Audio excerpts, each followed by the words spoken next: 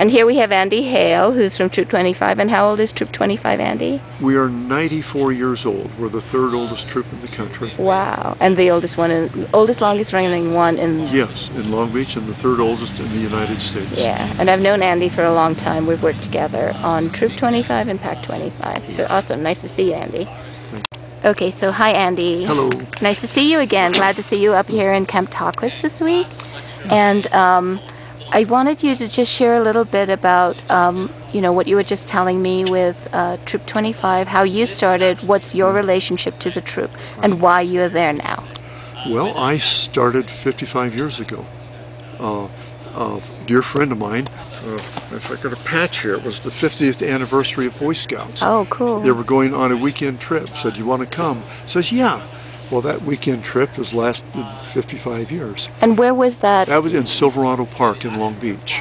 Oh, really? And, so the 50th anniversary. Yeah. We just had the 100th anniversary cool. 2 years ago. Yeah. And our troop is the third oldest troop in the United States. We've been meeting on the corner of 5th and Pacific, the Methodist Church, for 93, 94 years. I've been with them for 55. I'm not the senior man.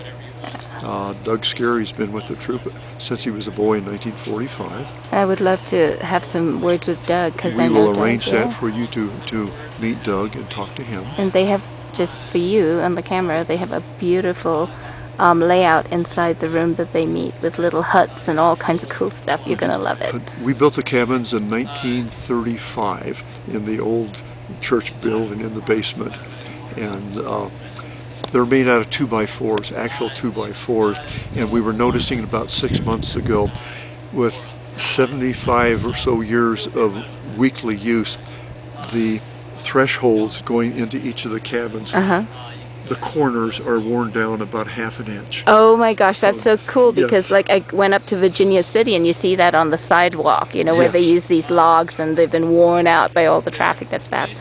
And it just makes you feel good, right? Because it's kind of like this feeling of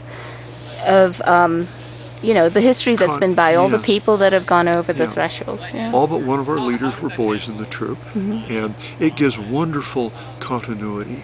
You know, they joke you cannot go home, but in Troop 25 you can, because how long you've been. We use the cook kits we bought in 1945, 1948. You know, you're going to have to show those to me. I will do that. We have them here in camp. Oh, okay, cool. I might drop by. Yeah, and it's just when they come back and they bring their boys back to you, that is one. We have one boy now that he's a third generation of that family that I have had. And it's a wonderful sense of continuity and family, and they're all extended family.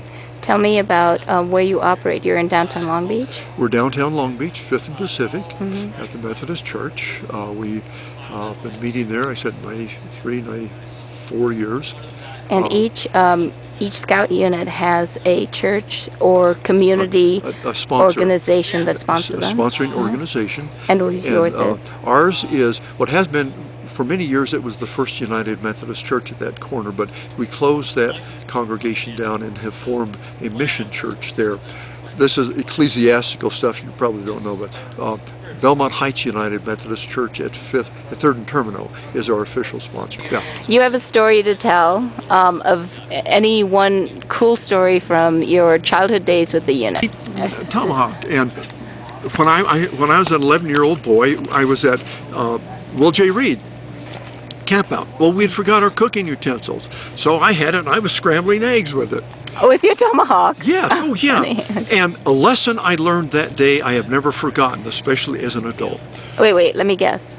Can I guess?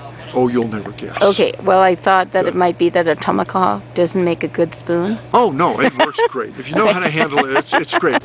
Well, I was standing there scrambling eggs, and 2 scouters came walking in, men. They're Smokey the Bear hat and their short pants. And one looked down at me with this tomahawk, and he said what to me, to this day, is the dumbest thing I have ever heard an adult say. Which is? I have no idea why a boy would want a thing like that. I looked at him, said, you got to be crazy. Look, you can scramble eggs, I can chop wood with it, hey, you can throw it at a log. Man, it's a lot of fun.